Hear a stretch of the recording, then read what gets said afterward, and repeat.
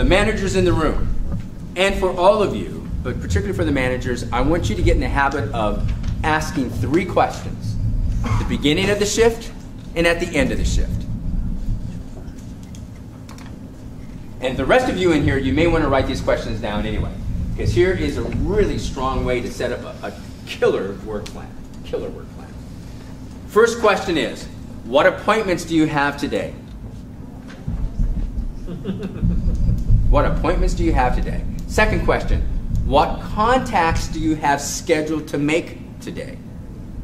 What contacts do you have scheduled today?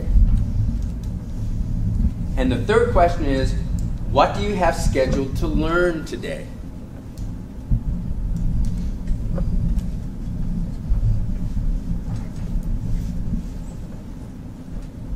What appointments do you have? What contacts do you have scheduled? What do you have scheduled to learn today?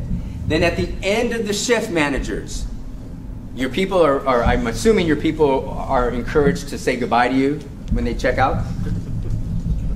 Yes? Okay? When they check out, all I want you to do is ask, what appointments did you set? What contacts did you make? What did you learn today? You will change the activity level of your department significantly just by adopting this practice.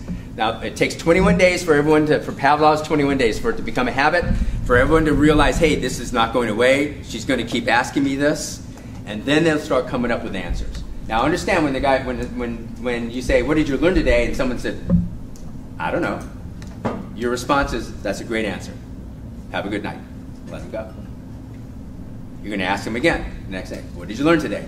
You're going to keep asking me that, Sharon? Maybe. What'd you learn? Nothing. Good answer.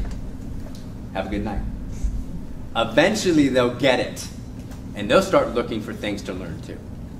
So not only do you influence the activity level of each shift, but also the personal growth of each associate you're in charge of.